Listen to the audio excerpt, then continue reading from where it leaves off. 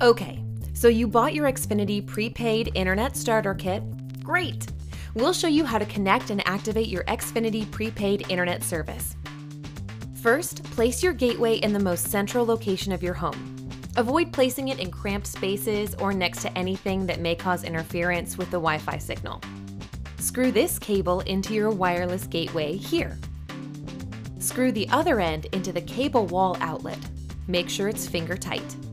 Now plug the power cord in here and the other end into an electrical outlet. These lights may blink for up to 5 minutes. Once they stay solid for at least a minute, you're ready to connect to your internet service. If the lights do not stay solid, make sure to try another cable wall outlet.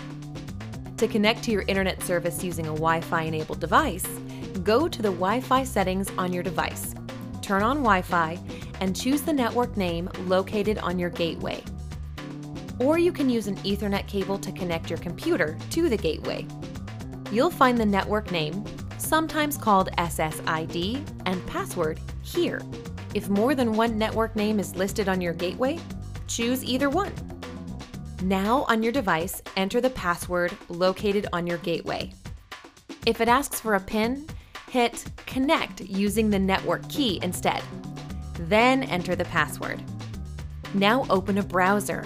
You'll see this page. If you don't, you can type in the URL manually. Just follow the prompts to get online. All done? These lights should now be solid, and these will start flashing.